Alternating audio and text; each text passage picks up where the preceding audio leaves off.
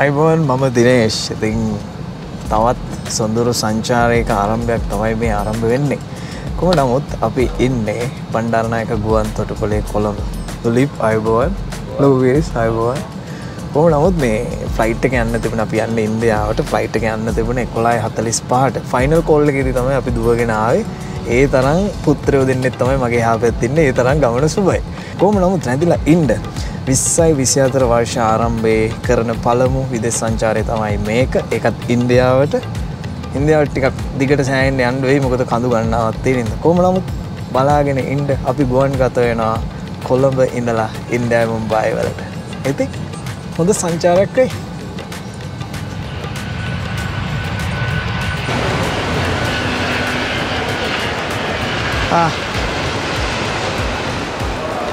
අපි ඉන්නේ ඉන්දියාවේ. ඉතින් සෑහෙන වෙලාවකට පස්සේ ඉන්දියාවට අපිව ගන්න ඇවිල්ලා තියෙනවා අපේ ඉන්දියාවේ මිත්‍රයා අජයි. ඕම නගින්නකෝ පෙන්නන්න. Hello Ajay, good morning. Nice to meet you.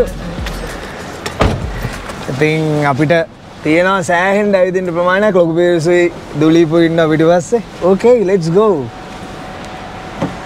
ඉතින් අපි ඉන්දියාවේ ඉන්නේ. වෙනස්ම සංචාරයක් වෙයි කියලා විශ්වාස කරනවා. ඉතින් අපි යන්නේ දැන් මුම්බායි වලින් පූනේ වලට. ඉතින් මගේ හිත මිතුරු මගේ රියදුරු මහත්තයාගෙන් අපි අහලා දැනගමු විස්තර ගොඩක් තියෙනවා. භාෂාව පිළිබඳ ප්‍රශ්න ටිකක් එන්න ඉඩ තියෙනවා. මොකද එතුමාගේ භාෂාව වෙනස්. අපේ භාෂාවට වැඩි ඉංග්‍රීසි වලින් කතා කරත් සමහරවිට අපිට සංනිවේදනය කරගන්න බැරි වෙයි. කොහොම නමුත් වෙනස් ගමනක් වෙයි, වෙනස් සංචාරයක් වෙයි. මහන්සි අපි යනවා දැන් මුම්බායි ඉඳලා කිලෝමීටර් 150කට ආසන්න දුරක් පූනේ වලට. කඳු හොයාගෙන වෙනස්ම රචනාවක් වෙයි. මේව දෙතුන් වතාවක් මම කිව්වේ. මේක ඇත්තටම මගේ හදවතේ කාලෙක ඉඳලා තිබුණු රූප රචනාවක ආරම්භයක් තමයි මේ සනිටු වෙන්නේ. ඉතින් ලොකු විරිස් යමු. එහෙනම් ජය.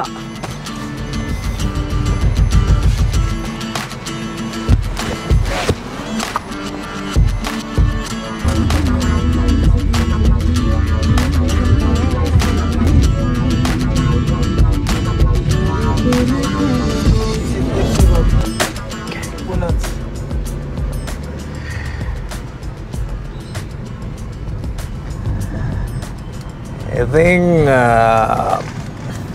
එයාපෝට් එකේ ඉඳලා මුළු රෑ පුරාම ආවා. එනකොට කඳු දිගේ කොහොම නමුත් සමහර තැන්වල මටත් නිින්ද ගියා. ලොකු ට්‍රැෆික් එකකටත් අහු වෙන්න වුණා. මේ ලොකු ට්‍රක් ලොරි පාර හිර කරගෙන තමයි ආවේ. කොහොම නමුත් අජේ මහත්මයා mister Ajay good morning Ajay. good morning. අපි එක්කගෙන ආවා පූනේ වලට. දැන් මේ ඉන්නේ අපි පූනේ. අපි හොටෙල් එකට යන්න ඕනේ. හොටෙල් එකට යන්න කලින් උදේට මොනවාරි කන්න කියලා බැලුවේ. ඉතින් එද්දි බොහොම කට්ටිය කිව්වා කෑමෙන් ප්‍රවේශම් වෙන්න කියලා.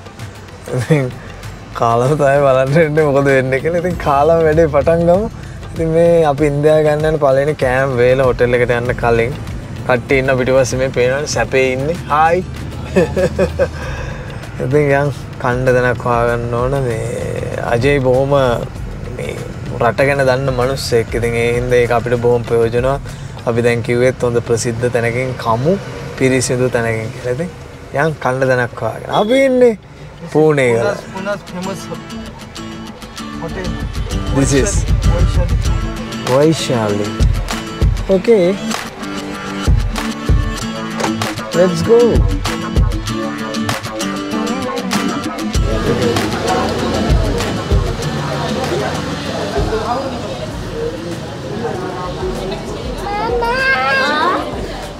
කිලෝමීටර් ගානක් ඇවිල්ලා ඉන්දියාවේ ගන්න පළවෙනි කෑම එක. හොටෙල් එකට ගියේ නැතිනම් කැමරා ටික ඔක්කොම මගේ අතේ තාම.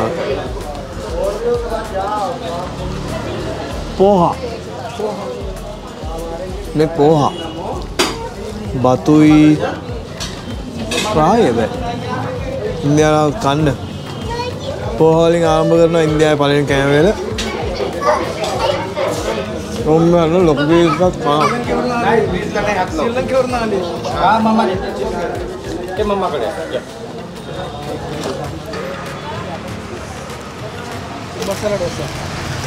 මසාලා දෝසා. අපි මේ අර මොනවද අපි මුලින් කෑවේ ඒක කාලා ආවා මසාලා දෝසා ගන්න. South India. South India.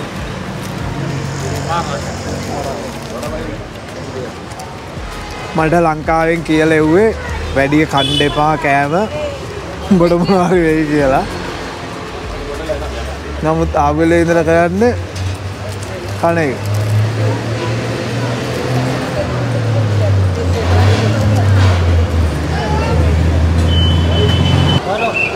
අපි කෑම කාලා ටිකක් ඉස්සරහට ආවා. මේ තියෙන්නේ මම යන ගමන් කියන්නම්. මේ තියෙන්නේ ඉන්දියාවේ පූනේ වල තියෙන පැරණිතම ගණදෙවි ගණපති කෝවිල. ඉතින් බොහොම වන්දනාමාන කරන වන්දනාවට පාත්‍ර වෙන පුදබිමක්. ඒ වගේම මේ පූනේ වල බොහොම ප්‍රසිද්ධ තැනක්. මම ඉතින් කාලා එන ගමන් දැක්කා. ඒ ගැන තොරතුරු කියන්න ඉතන කිව්වා. ඉතින් අපි යනවා පොඩ්ඩක් ඇවිදගෙන හොටෙල් එකට චෙකින් වෙන්න තියෙන 11ට. ඉතින් 11ට වෙනකන් අපිට කරන්න දෙයක් නැති හින්දා අපි තීරණය කරා පොඩ්ඩක් shopping කරලා මේ පූනේ වල පොඩ්ඩක් ඇවිදලා යන්න. පේනවනේ අපි කට්ටියත් එනවා පිටිපස්සේ.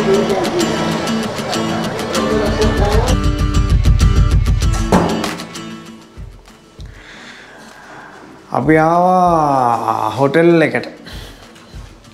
පූනේ වල තියෙන හොටෙල් මැග්නස් එකේ තමයි මේ ඉන්නේ. ඉතින් මෙන්න හෝටලේ පුංචිවට පෙන්නන්නම්. අපි අද රාත්‍රිය ගත කරන්නේ මෙන්න මෙතන. හායි ලොකු බීරිස්. හායි. මෙතන එක බෙඩ්රූම් එකක් තියෙනවා, වොෂ්රූම් එක. ඒත් එක්ක මෙතන තියෙනවා ටීවී රූම් එකක්. ආලින්දයක් වගේ. ඉතින් මේකේ තමයි අපි ඇත්තම කියනවා නම් ප්ලෑන් එකේ තිබුණේ දවස් 5ක් මෙතන ඉන්න. මේ මැග්නස් හොටෙල් එකේ මම බුකින් එකක් පෙන්නන්නම්. ඕල්රෙඩි බුක් කරලා ආවේ ශ්‍රී ලංකාවේ ඉඳලා එනකොට. නමුත් ප්‍රශ්නේ තියෙන්නේ මේ සංචාරයේ අවසාන හරියේදී අපි හරියාර් ෆෝර්ට් එකට ඒ වගේම මේ පූනේ වල තියෙන උස්සම තැන් කිහිපයකට යනවා දියඇලි වලටත් එක්ක. ඉතින් අපිට මෙතන රැඳිලා ඉන්න බෑ. මොකද හැම තැනක්ම තියෙන්නේ දැන් මං මැප් එකෙන් මම හදාගෙන ආවට ට්‍රැෆික් එකත් එක්ක යනවා පැය ගාණක් යන්නේ. දැන් මේ වෙලාව හරියට දවල් 12යි. අපි දවල් 12ට තමයි මේ හොටෙල් එකට ආවේ. එයාපෝට් එකට පාන්දර 3 වෙනකොට ඇවිල්ලා 2:00 වෙනකොට ඇවිල්ලා ට්‍රැෆික් එකේ තැන අපිට ටික shopping කරලා කාලා බීලා. කොහොම නමුත් ඒක හින්දා අපිට අද රාත්‍රියේ විතරක් මෙතන ගත කරලා යන්න වෙන කොමාරි වොෂ් එකක් දාගෙන අපි යමු දවල්ට කන්න.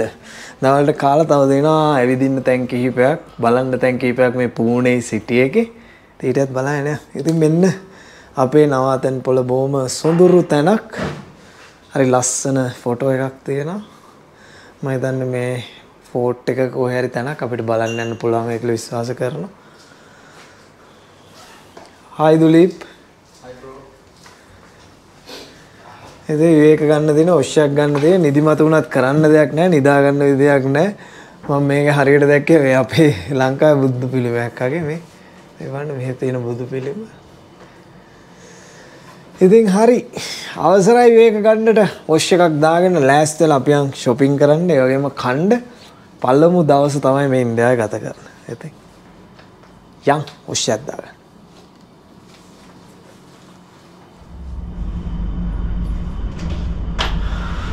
වෙලා හරි යන්න 1:00යි. සෑනලා හිටියා මේ අපි දැන් පිටත් වෙන්න ඕනේ. යන්න දවල්ට කණ්ඩයි පොඩි රවුමක් ගන්න. ඒක ටික කරන්න හොලයි නේද? යමු. එළියේදී මුණ ගැහෙන්න.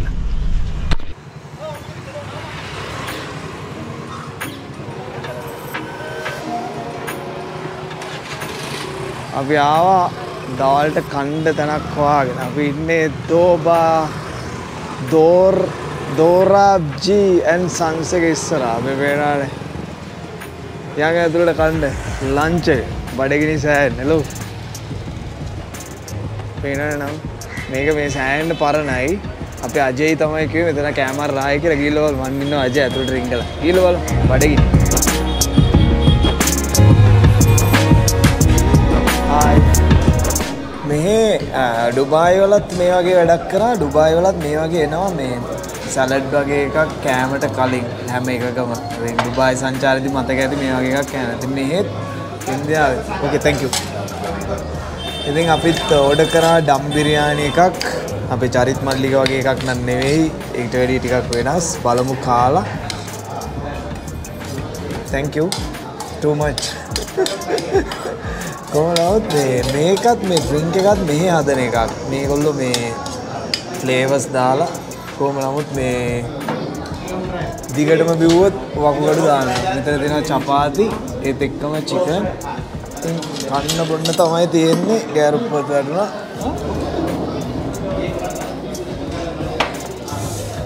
අපි ගන්න අපේ දහවල් ආහාර වේල.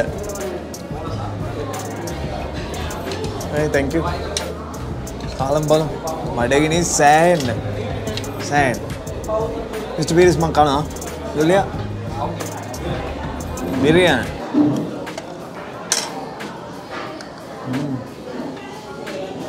Right. ඇත්තටම right.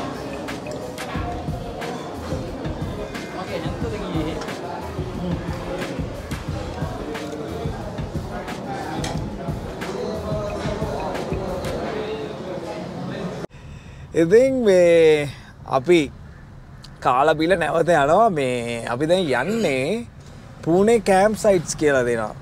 Pune campsites. Yes. ඉතින් අපි ඒකට යනවා MG road. MG road. Mahatma Gandhi road එකට තමයි අපි මේ යන්නේ. ඉතින් ඔයගොල්ලෝ බලලා ඇති මේ දිනේෂ් ආපු වෙලේ ඉඳලා මේ shopping යනවා, town වලට යනවා, ඇයි මේ කරන්නේ කියලා. ඉතින් ඕනම දෙයකට තියෙන්න ඕන පෙර සූදානමක්. අපි ඉන්දියාවට ආවා මේ දේශගුණය වෙනස්. ටිකක් රස්නේ වැඩි. ඉතින් අපි ඒ සියල්ලට හැඩ ගැහෙන්න වෙනවා. ඉතින් ඒ හැඩ ගැහෙන්න තමයි අපි මේ දවස් ඇත්තටම යොදාගත්තේ. අපි කොහොමද පහපාමාර වෙනකොට අද යනවා අපේ හොටෙල් එකට ගිහිල්ලා රෙස්ට් කරන්න. හෙට උදෑනක්කම තියෙනවා කඳු නගින්න සහ දියැලි හොයාගෙන යන්න. ඉතින් ඒ කාර්යයටත් අවශ්‍ය කාලය හදාගන්න සහ අපිට අවශ්‍ය විවේකේ ලබා ගන්න ඕනේ සහ අපිට අවශ්‍ය බඩු බාහිර ආදිය සපය ගන්න තමයි මේ shopping එක කරේ. ඉතින් කොහොම නමුත් තව තියෙන ඇවිදින්න ටිකක් ඇවිදලා ඉවර කරලා යමු. අපි යනවා මුලින්ම මහත්මා ගාන්ධි රෝඩ් එකට. ඊට පස්සේ යනවා බණ්ඩාරි නෑ මොකද්ද බං අරක?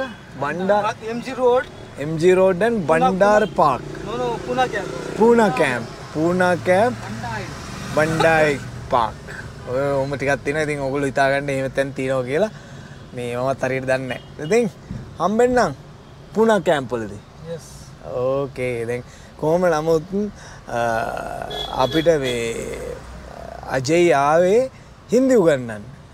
ඒකේ කොහොම නමුත් මේ සංචාරය වෙනකොට අජය් හොඳට සිංහල නම් කතා කරයි කියලා විශ්වාසයක් තියෙනවා. තේරුන්නේ නැහැ තාම. එයාව ජනප්‍රිය කරන්න කියලා කියන්නේ. ආපෝ ජනප්‍රිය වෙනවා කොහොමද? This is Kayani Bakery. අජය් එක්ක කරපු වෙළඳ සවාරි ඉවර වුණේ රෑ වෙනකම් පූනේ නගරේ කරක් ගහන්න වෙලා. ඉතින් රූප රචනා ටික අනුපිළිවෙලින් ගත්තොත් මේ ඉන්දියානු සංචාරය අපි මුලින්ම ගියේ හරියාර් ෆෝඩ් බලන්න. නමුත් හරියාර් ෆෝඩ් බලන්න කලින් අපි ගියා තවත් සොඳුරු ඉසව්වකට. ඒ තමයි කුම්බේ දියැල්ල.